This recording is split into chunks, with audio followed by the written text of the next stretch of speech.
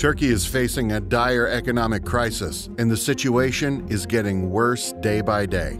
With inflation rates soaring to almost 80% annually in June and hitting a 20-year high of over 80% in August, the country's future is looking bleak.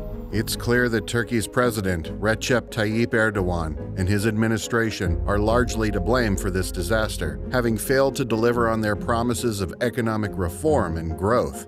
The crisis has the potential to become a global conflict, dragging the U.S. and other countries into chaos. We can't afford to turn a blind eye to this situation, especially considering the impact it could have on the global economy. Turkey is a land of immense economic opportunities where the emerging economy is booming at an unprecedented rate. With a remarkable growth rate of 9%, Turkey's gross domestic product has exceeded expectations, even amidst these times of economic uncertainty. This places Turkey second only to China in terms of growth. As a testament to this impressive economic performance, new skyscrapers are being erected and plans are underway for a third bridge across Bosphorus. The country's potential for economic development is truly remarkable, making it an attractive destination for investors seeking lucrative opportunities. In 2018, Bloomberg hailed it as one of the most attractive emerging economies with a promising future. However, today the country is struggling to keep a lid on its inflation rate, which has officially skyrocketed to as high as 58%. Unofficial reports suggest it's over twice as high, leaving citizens in a state of distress. The currency has also taken a significant downturn, leaving Turkey's economy a mere shadow of its former self. But it doesn't have to be this way. Now, to make matters worse, the devastating earthquake of 7.8 magnitudes that struck Turkey and Syria on February 6, 2023 has left a death toll of over 21,000, and many more are still trapped under the rubble. With every passing hour, the situation is becoming more critical, and rescue teams are working tirelessly to find survivors. However, time is running out, and many more people desperately need access to basic necessities such as water, food, medicine, and shelter. The earthquake has caused widespread destruction, and the affected communities urgently need our help. This earthquake is the worst that Turkey has experienced in modern history, and it has affected countless lives.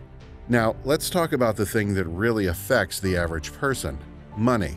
In 2018, Turkey's currency, the Turkish lira, was pegged at around 3.7 to the US dollar. Everyone was singing Turkey's praises. However, fast forward to today, and the situation has drastically changed. The Turkish lira has plummeted in value, causing hyperinflation and financial turmoil. As a result, the cost of living has skyrocketed for the average person, leaving many struggling to make ends meet. This dire economic situation calls for immediate action and a bold plan to restore stability and prosperity to Turkey's economy. With the upcoming elections, there is an opportunity to elect leaders who will prioritize the country's economic well-being and implement effective policies to turn things around.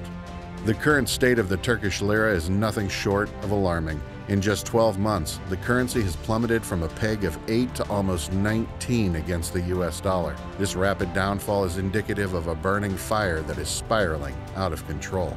The impact of this economic crisis is devastating, affecting not just the national economy, but also local businesses. As anyone with a basic understanding of economics knows, a falling currency leads to inflation, causing the price of imported goods and services to skyrocket. With Turkey relying heavily on imports, the weakened lira means higher costs for everyday necessities such as fuel, materials, and technology.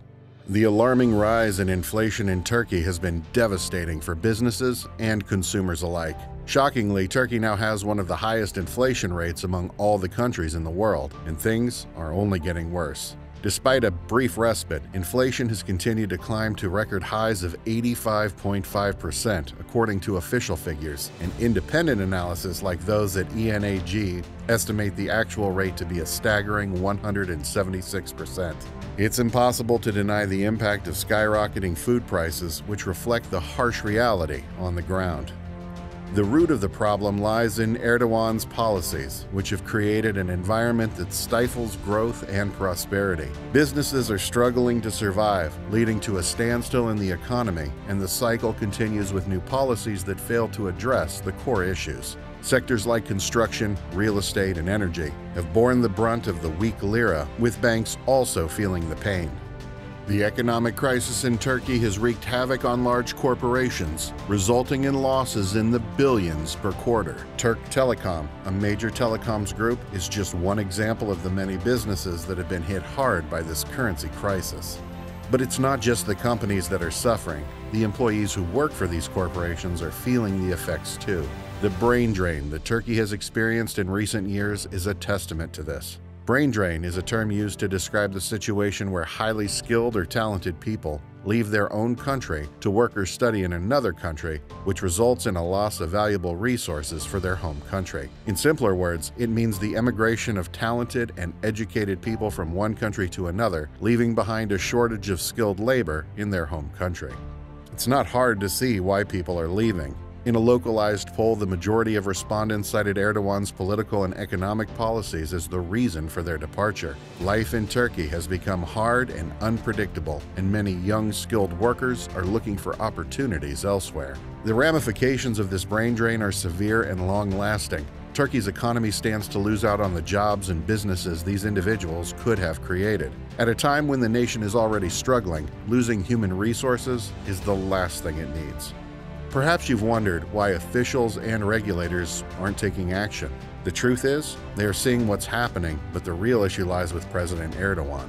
Just look at the recent firing of 3 monetary policymakers who were wary of cutting interest rates. While no official reason was given, it's clear that Erdogan's frustration with the central bank for keeping its benchmark rate at 24% played a significant role. It's not a matter of blindness to the problem, but rather a centralization of power that puts the fate of the economy in the hands of one leader. So you might be wondering about the factors that have led to the current dire situation in Turkey's economy. Let me explain. It all started with Turkey taking several risky gambles to achieve rapid growth, and while those gambles worked for a time, they eventually backfired, leading to the country's current economic crisis. One of the key reasons for this is Turkey's long-standing current account deficit, where the country's imports were far greater than its exports. This deficit left Turkey exposed to the risk of currency devaluation, which is exactly what happened when the value of the Turkish lira plummeted due to a small hiccup. This triggered a wave of inflation, which has only worsened with time. But what's at stake here is not just Turkey's economy. The global economy is also at risk, as Turkey is one of the top 20 largest economies in the world. The country's economic woes have already sent ripple effects throughout financial markets, and there's a real possibility of a global recession if Turkey's crisis worsens. This is why it's crucial for Turkey to take drastic measures to turn things around. Inflation is a tricky beast, but it can be tamed with the right measures. We saw it here in the US when interest rates were raised to tackle inflation, which had reached an alarming 7%. The move reduced economic activity, allowing the economy to cool off and stabilize. It was a bold move, but a necessary one. So why can't Turkey do the same? Well, the short and long answer is that they can, but they won't. Instead of taking decisive action, Turkey has gone in the opposite direction by lowering interest rates even further. This reckless move has caused the economy to spiral out of control, with hyperinflation and bankruptcy looming on the horizon. It's understandable that many find it hard to wrap their heads around this approach.